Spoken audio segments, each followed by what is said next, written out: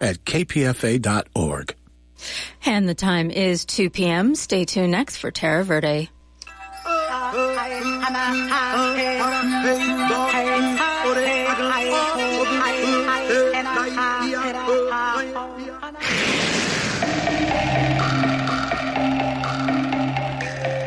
From the Amazon basin, from the magnificent redwoods of California to the icy majesty of the Arctic, life on Earth faces an unprecedented threat from careless development.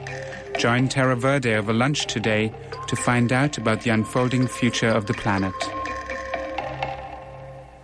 Hello, and welcome to this week's edition of Terra Verde, a weekly environment program on KPFA and KPFB in Berkeley and KFCF in Fresno. I'm your host for today, Zoe Loftus-Farron. Tomorrow, June 23rd, marks the 30-year anniversary of the day when James Hansen, at the time head of NASA's Institute for Space Studies, testified before a Senate committee about the greenhouse effect and how it was warming our climate. His testimony made headlines around the country and propelled climate change into the mainstream of our public discourse. 30 years later, our understanding of climate change and its many impacts has come a long way. But our success in stemming greenhouse gas emissions, and as a result, limiting their many climate impacts, has been much more limited.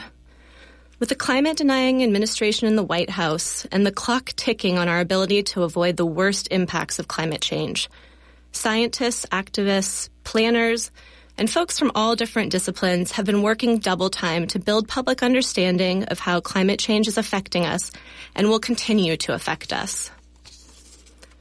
Groups from many disciplines are also working to develop local and state policies to mitigate greenhouse gas emissions and to begin planning for the inevitable warming that we've already committed ourselves to. We have two guests with us today to discuss local impacts and what we can expect from climate change here in the Bay Area, as well as some of the innovative work being done to prepare for sea level rise right here. Christy Dahl is a senior scientist with the Union for Concerned Scientists, an organization that uses science to solve our planet's biggest problems. And Allison Brooks is chair of the Resilient by Design Executive Board. Resilient by Design is a Bay Area design challenge working to develop innovative, community-based solutions that build resilience to sea level rise, severe storms, and flooding, among other things. She's also executive director of the Bay Area Regional Collaborative, which helps coordinate the 4 regional agencies in the Bay Area. Christy, Allison, welcome to Terra Verde. Thank you so much. Thank you. Christy, just this week, the Union of Concerned Scientists released a new analysis estimating how many houses across the country will be threatened by chronic high tide flooding in the years to come as a result of sea level rise.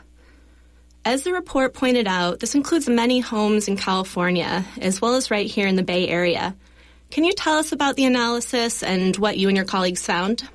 Absolutely. So we've known for a long time that sea levels are rising, and that puts our coastal communities at risk. But this near-term threat to coastal property, our homes and our businesses, has really been flying under the radar and largely isn't accounted for in current coastal real estate markets. So we knew the data existed to try to understand this better.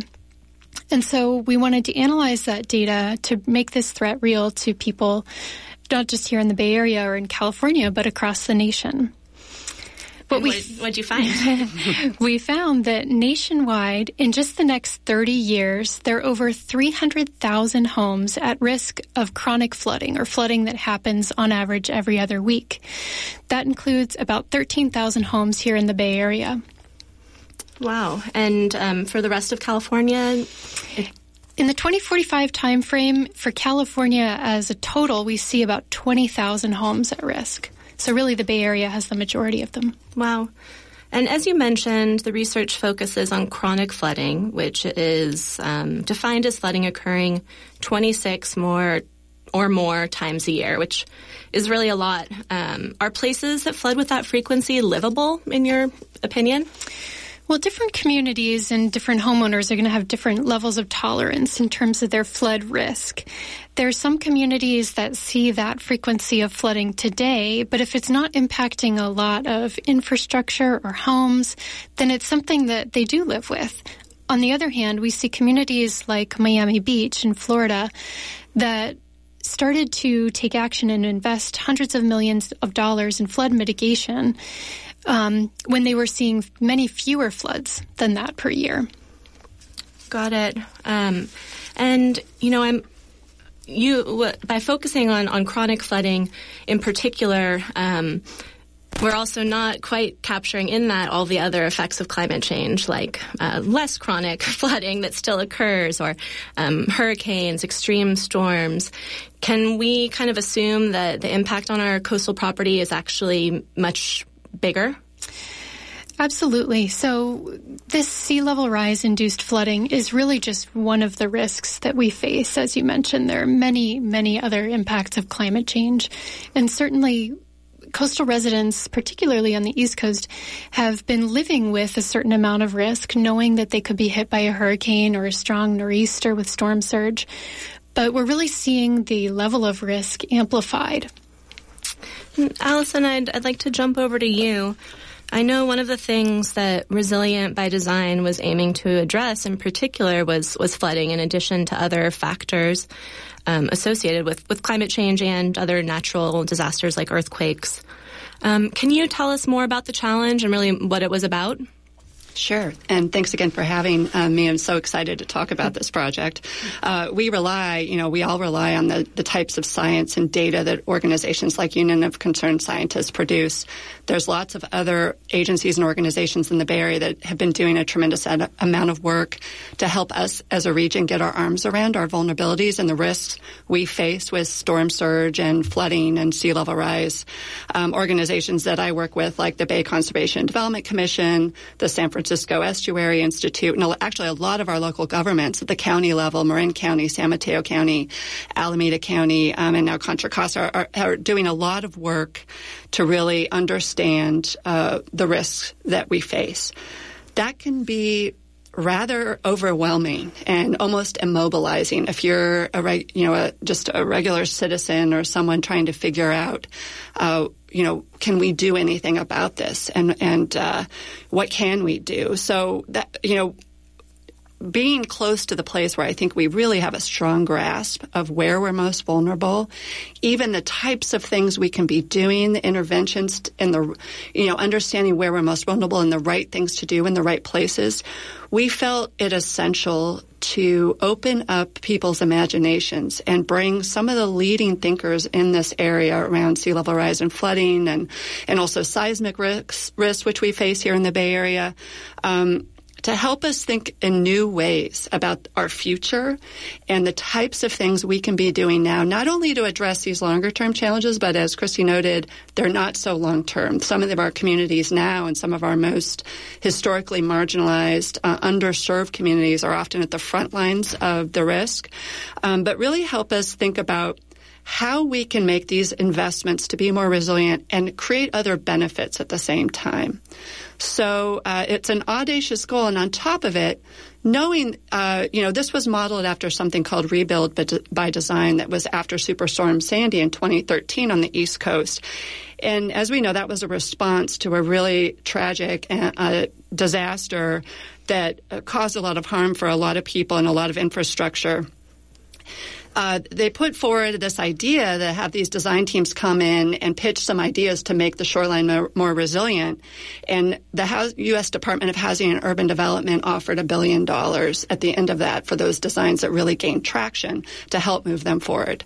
Well, of course, we don't have $1 billion at the end of this, but we do have a track record in the Bay Area of raising funds, putting our money where our mouth is to be more resilient and address issues related to climate and other issues like transportation.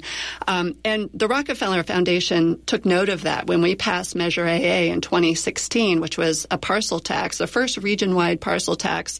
People voted in overwhelming numbers, and in a place that we have to approve these by 2/3 vote. Rockefeller took notice that we invested in marshlands, wetlands, natural solutions to protect our urbanized areas and to deal with sea level rise and flooding. And we now have, over the next 20 years, we have about $500 million to put towards that. So the Rockefeller Foundation was a major investment in this Resilient by Design Bay Area Challenge, this first phase, and we really call this the first phase of a much longer set of things we need to be doing in the Bay Area. But I do think it was effective in opening people's minds, and of course these teams worked alongside with community members, tapping into the local experts, really.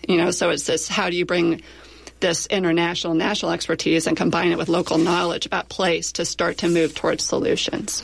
And so to be clear, it was a design challenge that kind of 9 designs kind of came through to the end phase. And can you speak a little bit more about that part of it? Yeah, I'm happy to. We had 51 teams apply to be part of this process, and we ended up being 9 teams that were matched through a really in-depth process to match with places where we saw we know that there's great vulnerabilities in a range of places around the Bay. We really we wanted to touch every county. We wanted to touch different types of conditions. So we have more urbanized areas. We have more places where it's more around the natural systems. And we really got a good mix. The idea there was, we couldn't cover every part of the shoreline or every community, but how could we learn from these places and apply this to other communities in the Bay Area, and not just the Bay Area, but throughout California, nationally, internationally. Right. And did you see the challenge as effective kind of at raising awareness, both among, the people directly involved and the broader Bay Area community? I do. And, some of these ideas that came forward might gain more traction than others. Like I said, I think it was a way to really start to think about the types of interventions. A lot of our shoreline has been there's been a lot of interventions on our shoreline. We have a lot of concrete and a lot of, flood control channels and hardscapes. And this whole notion, and a lot of the teams really put forward this idea of the Bay and how we use wetlands and marshes as this sponge, this notion of how we know that there's more water coming. How do we absorb it? And in the meantime, how do we make some of these places that we've over-engineered in some cases, or parks, or even just opening up some of these hardscapes and make our communities more livable in the meantime, and actually help them absorb some of the additional water that's coming into our communities. Right. And Christy, I wanted to turn back to you a little bit. I just read a Bloomberg analysis this week looking at coastal property values. And typically when we think of coastal properties, they're coveted. People will pay a lot for a beachside home. But the Bloomberg analysis found that over the past decade, the average home price in areas facing the lowest risks of flooding and other climate-related risks like hurricane had far outpaced prices in places with the greatest risk. And homes in areas exposed to greater flood and hurricane risks were also worth less last year on average than they were a decade earlier. The theory is that people are starting to consider these risks more and factoring them into decisions about where they live. So I'd love to hear kind of how those findings align with your recent analysis, and if you think we're going to be seeing more kind of trends in that direction at all. Yeah, that was a really exciting analysis to see come out, and it dovetailed really nicely with the risks that we've identified in our report. We do know that in some places that risk of flooding is starting to percolate into the market, like you said. There was recently a study of the Miami area, for example, that showed just that the most flood-prone places are not gaining in property value as much as places that are on higher ground. We've also heard a lot of anecdotal evidence of that over the years. So to start to see these more rigorous analyses come out really does start to give us an indication of where people's minds are going. We do know, however, that there are places where when rebuilding happens after a natural disaster like a hurricane, places are being built to be more high-end than they were before the storm hit. And so we need to be extremely conscious as we're as we're rebuilding, as we're responding to disasters, as we're preparing, hopefully, for disasters before they hit, that we aren't pricing people out. And this is Zoe Loftus-Farron. You're tuned in to Terra Verde. Today we're discussing sea level rise issues here in the Bay Area as well as around the country, and impacts on our homes and property, and how planners are envisioning a more resilient future for us. Here with us are Christy Dahl, Senior Scientist with the Union of Concerned Scientists, and Allison Brooks, Chair of the Resilient by Design Executive Board. And I want to shift a little bit to talk about some specific adaptation measures. You kind of touched on this a bit already, Allison, but, when I was looking through the Resilient by Design website and the projects that were chosen to kind of be taken forward into the design phase of the challenge, it seemed pretty clear that there was an emphasis on the use of nature and natural systems, as you mentioned, wetlands, kind of like this sponge idea. I'd wonder if you could talk about a few more of those and how designers are really working with the natural system to increase our resilience. Right, and this is really where science and design are married, because one of the things, and there's some really important work underway in our region by Professor Mark Stacey out of UC Berkeley, that's really laying out this. The data and the science around the bay really functions as a bathtub, and what you do on one part of the shoreline can have great impact on another part of the shoreline. So if you are a jurisdiction and just want to protect your residents, as is your responsibility to do, and decide to put a seawall up, that may have negative impacts on surrounding communities. That's not to say that in the Bay, as we think about how we're going to tackle this issue at a regional scale, which ultimately needs to be, built and deployed at a local scale, we are in this process of identifying where we have to have a mix of these natural solutions and more of the hardscape solutions, and understanding the dynamics. So the teams identified those places where natural solutions are already in place and can be enhanced, and other ways in which we can create more of these natural solutions to address some of the problems that we've been talking about. One really good example was through a team called Public Sediment at Alameda Creek, which is down by Union City, Fremont area. And their project is really around restoring Alameda Creek. And the whole notion there, taking what was a very engineered solution that has had impacts on, the ability of fish and sediment to move through this system. And we rely on sediment to be that source, that critical source of, it's essentially mud. We're going to rely on mud to help us address this issue over time. So their approach was, how do you invite people back to this, what should be an asset for the community, and help create that access where people can interact with nature and become greater environmentalists in the process and understand how these natural systems work to contribute to our quality of life and our long-term resiliency in the Bay, and improve how that water flow is flowing to the Bay and bringing sediment to the Bay. And in the meantime, creating this other goal of protecting us from extreme flooding or an additional water that's coming at us from all directions. So that's one example. And just to mention another one or two that caught my eye, I saw there was a lot of more green space in the proposals. There was a proposal for air quality parks, they were called, where trees and planting dense trees in parking lots, empty parking lots.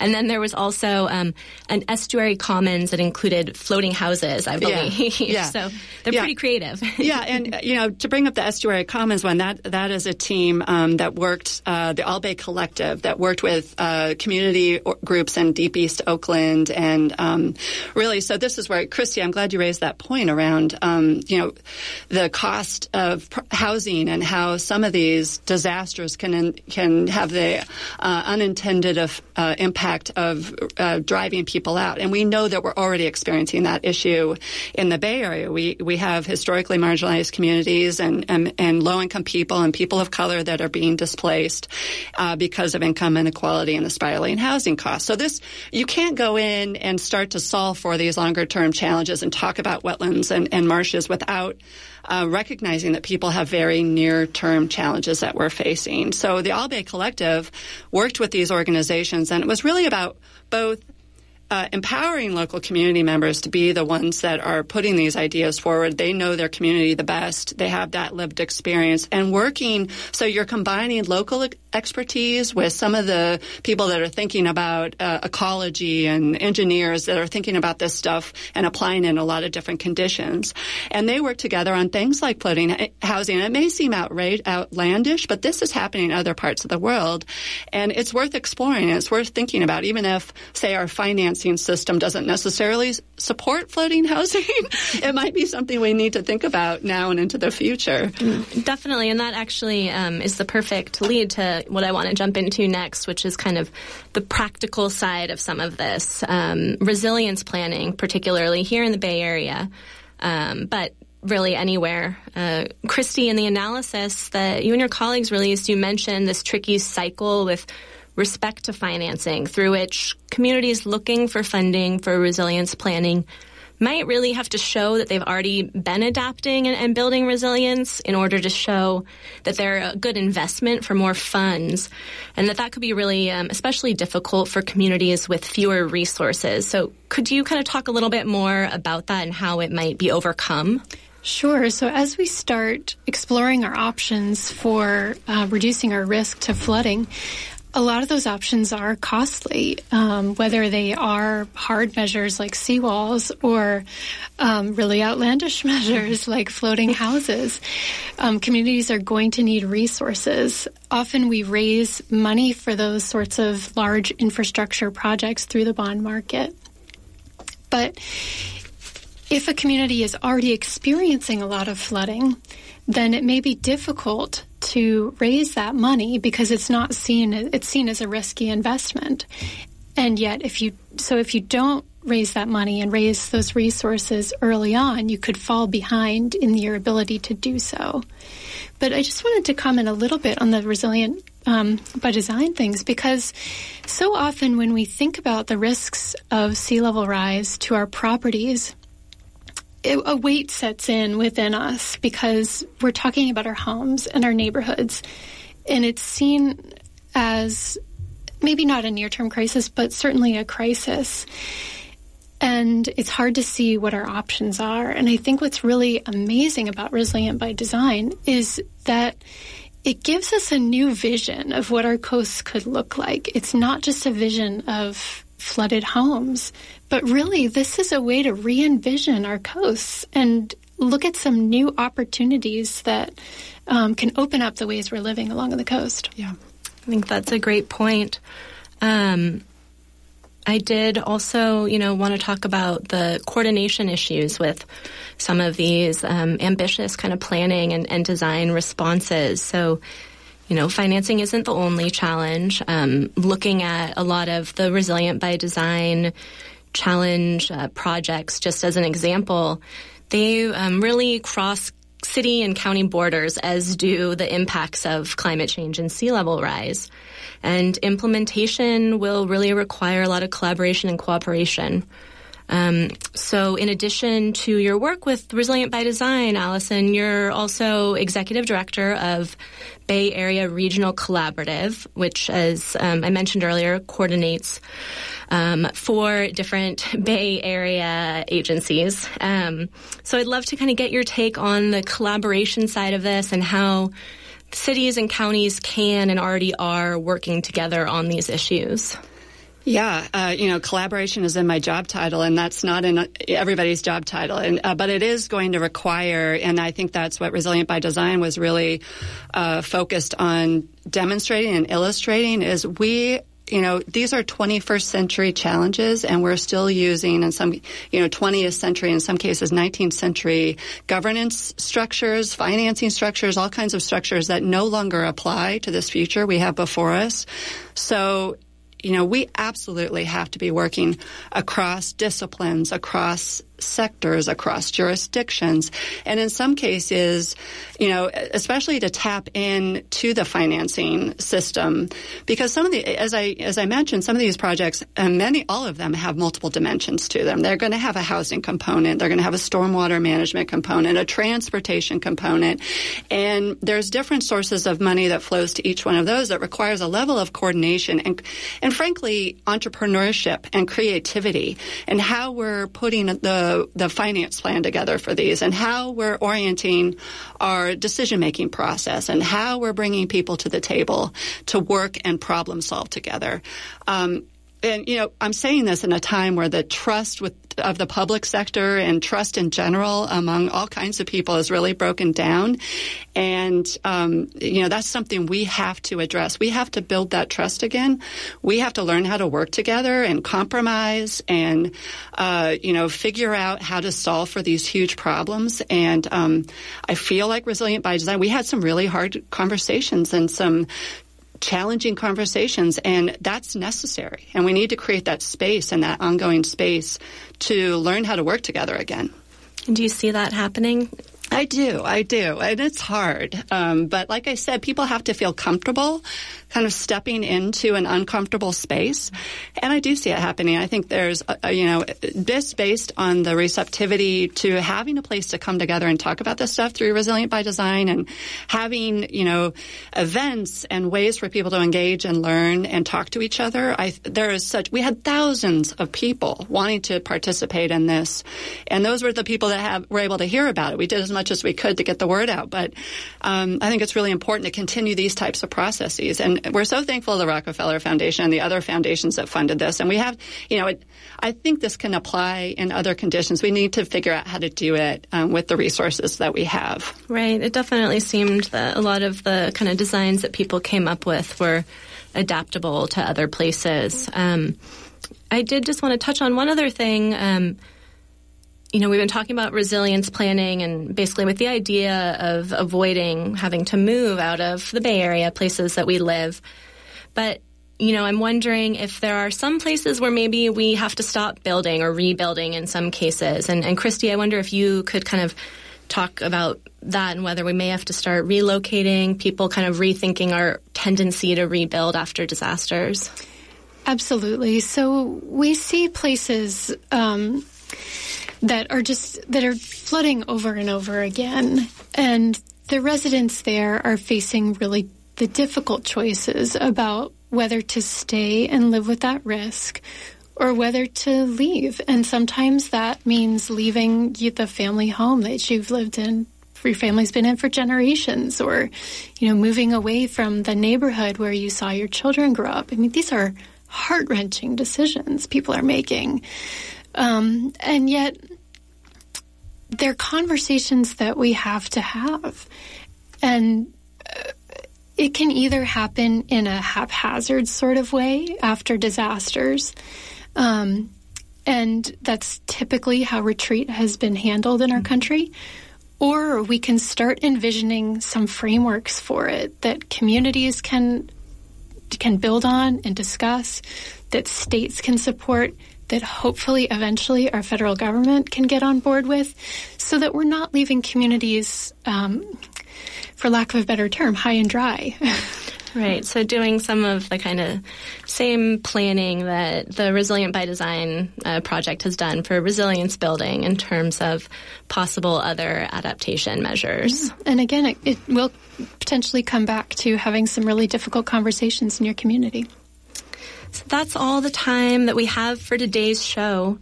To learn more, you can check out the Resilient by Design website, as well as Union of Concerned Scientists. And I really want to thank both Allison and Christy for joining us today. Thank you also to sound engineer Erica Bridgman. This show and others are available online at kpfa.org for your listening convenience. And have a great weekend, everyone.